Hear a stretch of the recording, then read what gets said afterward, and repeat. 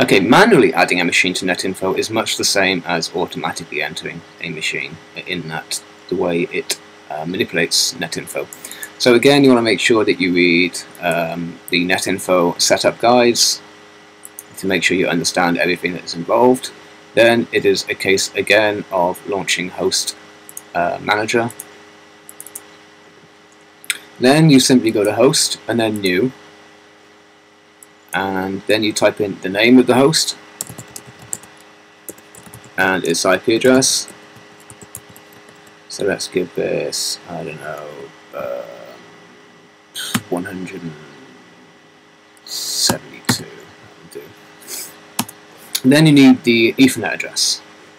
Now you can get the Ethernet address a number of ways. If you go to open up a shell in the host machine, in the client machine, and edit this file.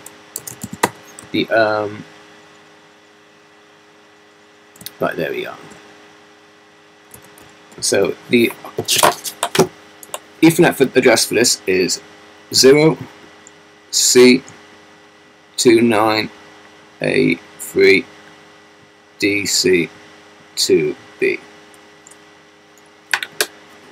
And then you go back to the NetInfo master, and or any NetInfo client with root permission, and you enter in the Ethernet address. Now usually Ethernet addresses are 000C, but you get rid of the trailing naught, so it's 0C29A3DC26.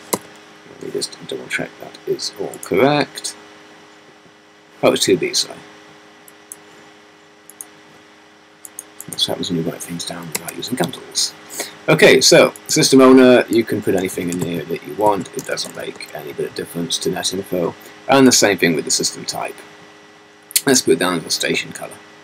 Net groups, if you have any net groups, you can add them here. If the machine's got any aliases, you can add them here as well. Then it's simply save. Make sure the root domain is set. Make sure this is host's parent domain is set, and then OK.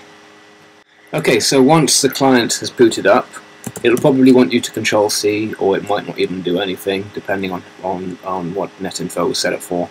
Chances are it'll probably go off looking for a automatic hosted NetInfo configuration, moan that there's no server configuration available, and ask you to press Control-C, or just C. Okay, so once you're in the host, the NetInfo client, log in as root and go to Simple Network Starter. Okay. Now, normally you'll want to access shared network resources as a client. So this is where things become interesting. So enter in the host name and the IP address. Now, what IP address did I give this? 172. Network options.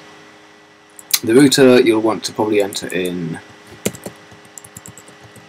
the router that you've got. Broadcast address you can leave as default. Netmask you can leave as this.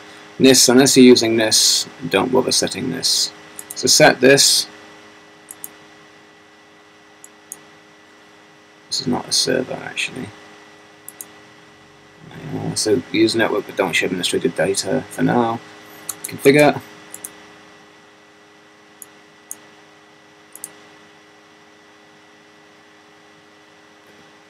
And the machine will reboot. Okay, now it's network. Simple network starter has reconfigured the host with the relevant IP address.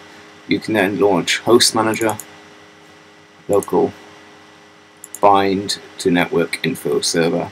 Network NetInfo server. Again, make sure everything is okay.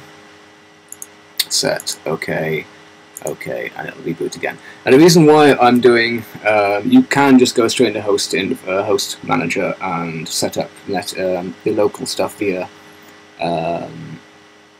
the local configuration option. But the reason why I always do simple network starter first is to reconfigure the NetInfo database.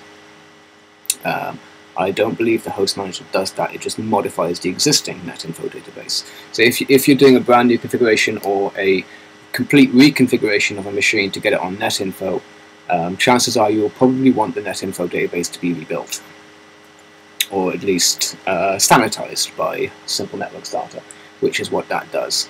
So now once OpenStep is rebooted, I should have access to the NetInfo database. I should be able to log on as me.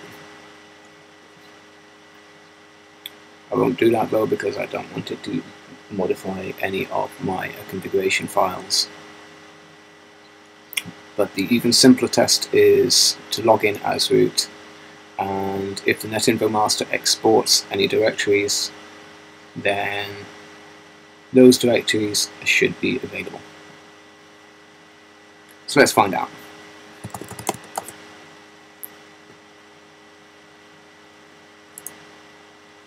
Bingo! There we go.